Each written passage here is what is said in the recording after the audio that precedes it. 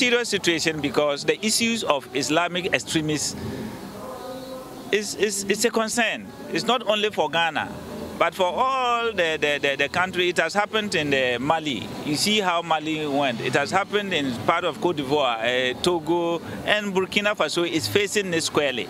So I'm not sure Ghana is different. All that we are going to show the difference is to protect our territory. That in terms of providing security, we are very conscious about it. We are very apt to it. If you look at the police, you look at the military, right away from Tili, the forest from Tili, up to Winaba, the hills there, getting to Kubongo, Tessie, and those kind of things, the military has taken cover.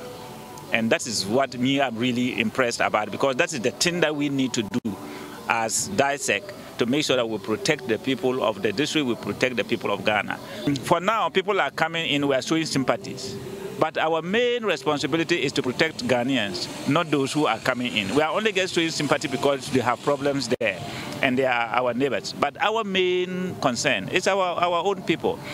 You might think that those who are coming in are really people who need help, but they might just be the very people that we are afraid of. So how do we know? Because the jihadists don't have anything on their face to show that we are here. They are just human beings like us. When they put off their arms, they are just normal people. So it's difficult to know who actually needs help and who is a jihadi. So our main task is to ensure that we screen these people properly before we accept them into the country.